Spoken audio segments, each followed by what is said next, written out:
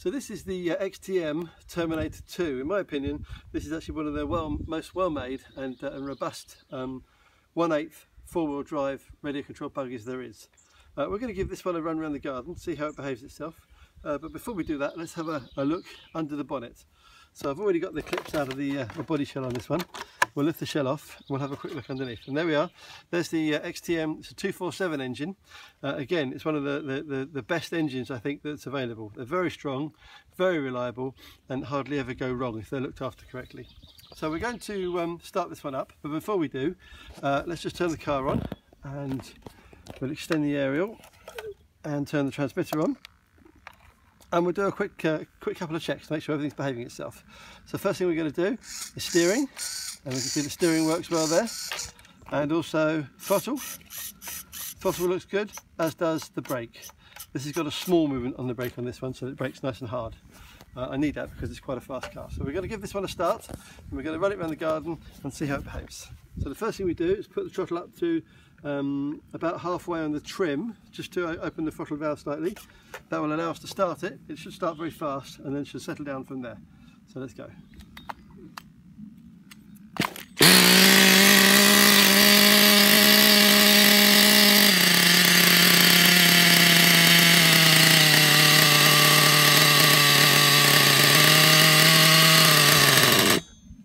This one's still quite cold at the moment, so we'll warm it up a bit, shall we? So again, halfway on the throttle, just to get it started.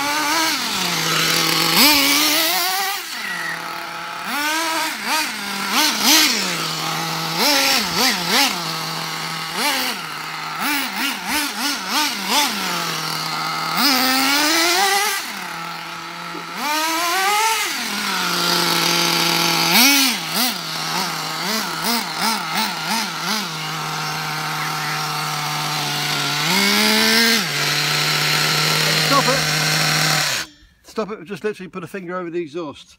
You can see that we got nowhere near full throttle on that run around the garden. It's a very fast, very powerful car, and once warmed up, goes really fast. Hope you enjoyed that. It's on eBay. If you have any questions, please ask via eBay. But thank you for watching. Thank you.